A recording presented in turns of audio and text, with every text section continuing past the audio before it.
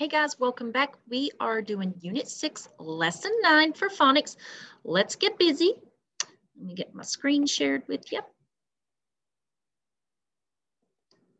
All right, let's get rid of all these extra things that we have floating around. Get it in present mode. All right, Lesson 9. So our targets today, I can build a simple phrase into a detailed sentence by using prepositions. I can use personal pronouns in sentences, and I can ask any questions about key details in the story, ants. So we will practice making longer phrases by adding descriptive words called adjectives to nouns. Remember, we talked about adjectives in our last lesson. So repeat after me. Bike, bike. New bike, new bike. Big new bike, big new bike. Big new red bike, big new red bike. Now we went from bike to big new bike, big new red bike. So we added 3 descriptive words there to that sentence, didn't we? Yes. All right, so let's do school. Repeat after me. School, school. Big school, big school. Big new school, big new school. Big new brick school, big new brick school. So we went from school to big school, big new school, to big new brick school. We added 3 new adjectives there to school to describe it. Okay, let's do another one. Cookie, repeat it. Cookie. Repeat after me again. Cookie, big cookie. Big fresh cookie, big fresh cookie. Big fresh sweet cookie, big fresh sweet cookie. So we went from cookie to big fresh cookie to big fresh sweet cookie. We added 3 adjectives there to describe cookie, big, fresh, and sweet. So when you write, you should strive to make your writing interesting. One way to do this is by adding words called prepositions to simple sentences. So prepositions are tiny words that give information about time, place, etc. in a sentence. For example, the penguin jumps over the monster. Over is how or where the penguin jumped, okay? She is above the pencil. It shows where she's at, above. He sits in the tree. Where in is the preposition there. So the mouse ran. It's a very simple sentence. Can you find the noun and the verb? So who is that sentence about? We know the noun is the mouse, right? With the verb, what did the mouse do? He ran. So mouse is the noun, ran is the verb. Well, where did the mouse run? We don't know, do we? So let's try to figure out something. The mouse ran under the desk, or the mouse ran to the kitchen. The mouse ran from the room, or the mouse ran behind the bed. The words there in blue are prepositions. Under, to, from, and behind. They are all like locations of where he could have went. So here's another simple sentence. The kid sat. Can you find the noun and the verb in this sentence? Well, we know the kid is the noun, and what did the kid do? He sat. So sat is the verb. So we have kid as the noun, sat is the verb. But we don't know, where did the kid sit? The kid sat near the teacher. The kid sat on the chair. The kids sat in the clubhouse, or the kids sat under the tree. Notice the words in blue are prepositions and they are locations where the kids sat. We have near, on, in, and under. So the kid played. Kid is the noun there. Played is the verb. But where did the kid play? The kid played in the pool. The kid played during recess. The kid played on the playground. The kid played near the tree. The words in blue are prepositions: in, during, on, and near. All right, I'm going to show you some sentences, and then we're going to discuss the sentences to help us understand more about pronouns. Jen danced yesterday. Blank had a fun time. So let's reread that pink sentence. Jen danced yesterday. Who is that sentence about? It's about Jen, right? Okay. Let's fill in the blank. Who had a fun time? She had a fun time. So the word she is a pronoun. It takes the place of a noun, and the noun she is replacing is Jen. So we're taking Jen out of the sentence and replacing it with she. So when we replace this with another word, it's called a pronoun. Ben rides a horse. So let's replace the name Ben with a pronoun. What could we put in place of Ben? How about he rides a horse? We replace Ben with he because he is the pronoun there. Horse, the horse is big. So let's replace the word horse with a pronoun. We can't put he or she, can we? No, because it's not a girl or a boy. This is a thing, so we're going to replace it with it. It is big.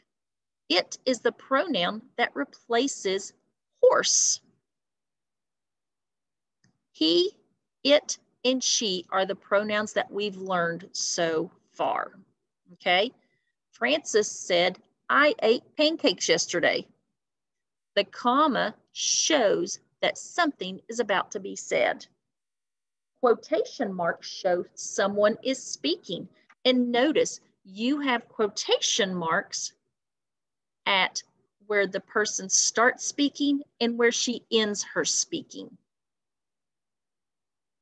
Francis said, I ate pancakes yesterday. Who ate pancakes yesterday? Francis did, right?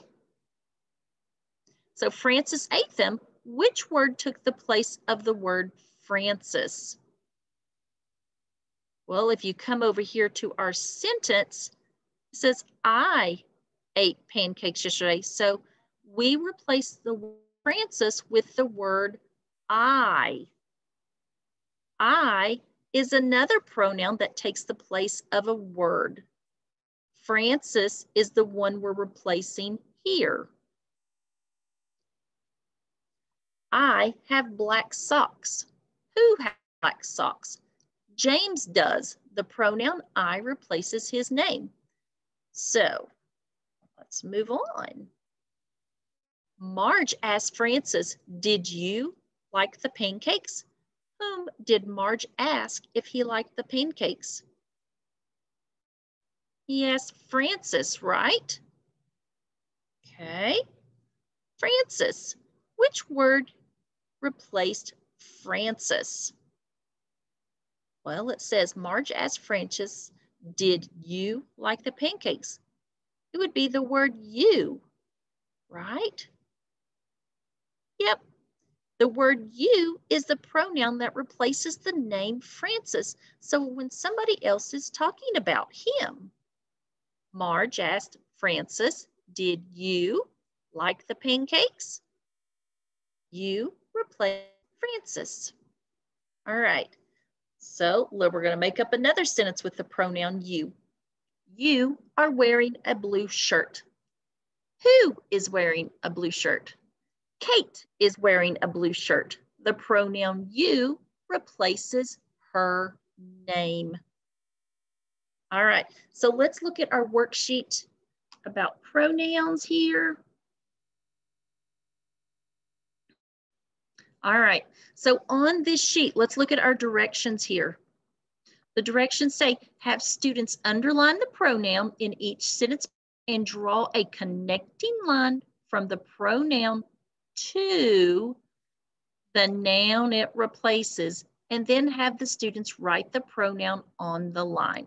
Okay, here we go again. You're underlining the pronoun in the sentence.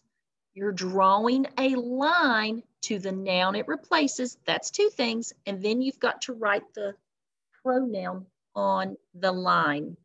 Now notice at the top of our page, they have the 5 pronouns that we've been over so far. He, she, it, I, and you. Those are the pronouns that you should find in these sentences listed below.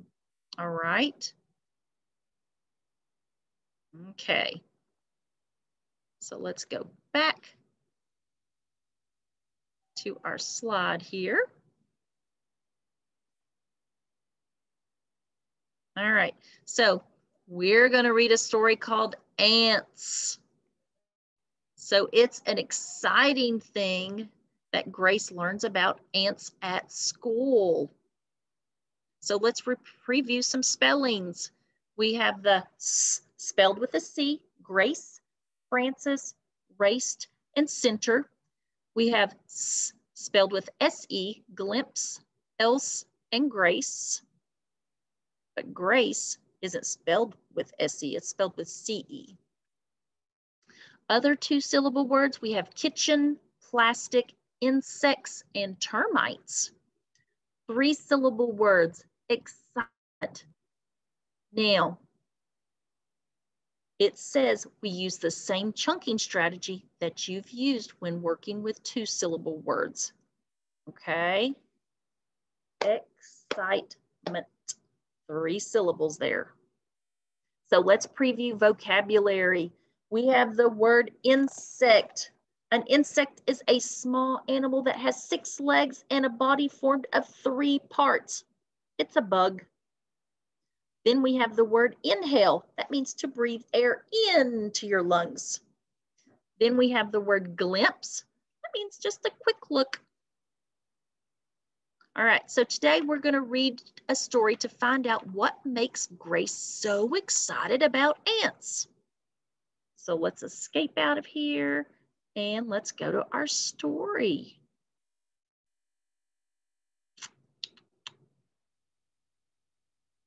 Ants. The next week, Grace came running after class. "Mom," she said as she raced into the kitchen, "we got an ant farm for our classroom. It's made of plastic so you can see into it. You can look inside and see what the ants are up to. You can see them when they take bits of food to their nest. It is so cool because you get a glimpse into the lives of ants."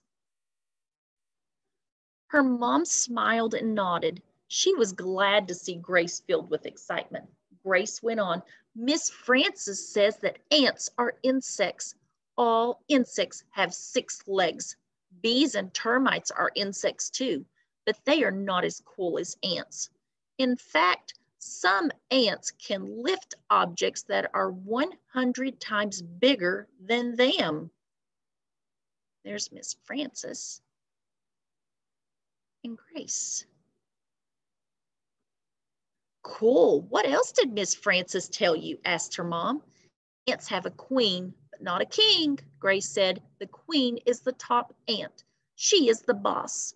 The rest of the ants feed her and take care of her." "I like the sound of that," said her mom. "But it's a hard life for her," said Grace. "She has to make lots of eggs. She has to be deep in the center of the anthill all the time." Grace stopped to inhale. Then she looked at Mom. She asked Mom, "Mom, can I run out into the yard and look for ants? You can, said her mom, and out Grace ran. Look, did she find some ants? She sure did. Okay, so let's get back to our story here. All right, so what did Grace's classroom get? They got an ant farm, didn't they? So what is an ant farm? Well, an ant farm is a see-through plastic container that you can look into and see what the ants are doing. Number 3, why is the queen ant's life hard for her? She has to lay a lot of eggs, doesn't she? And she has to stay in the center of her colony. Number 4, why might Grace think ants are cooler than bees and termites? Maybe because she is able to see them in that plastic container, and what they do and how they work and everything, right? Whereas she hasn't seen that with bees and termites. All right, so let's look at worksheet about ants, 9.2.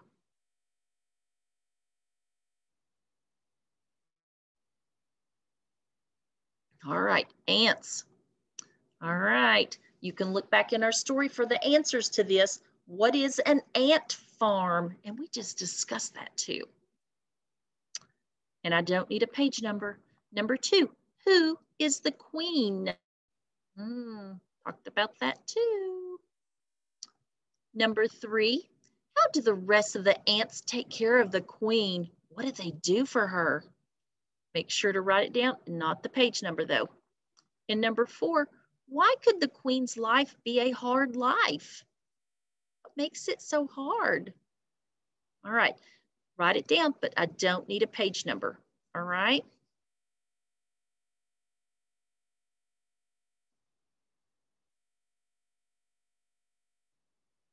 Okay, so let's get back to our slides.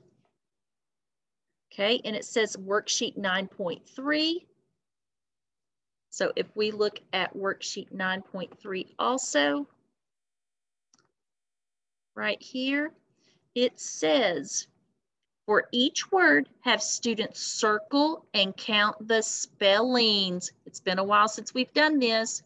Then write the number of sounds in the box and then copy the word on the lines. So our first word is choice. Okay, you've got to circle the spellings. Choice.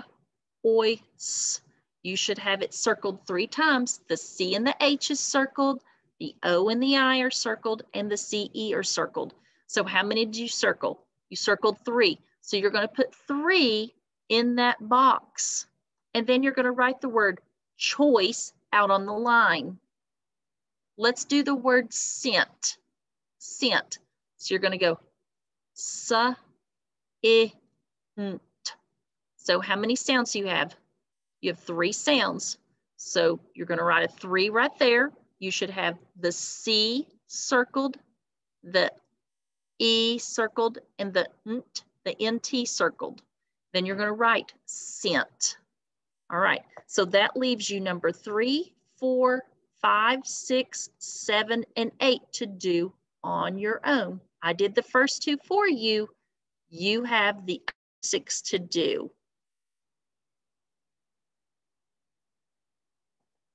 Okay, so let's get back here to our slides. So our learning targets, I can build a simple phrase into a detailed sentence using prepositions.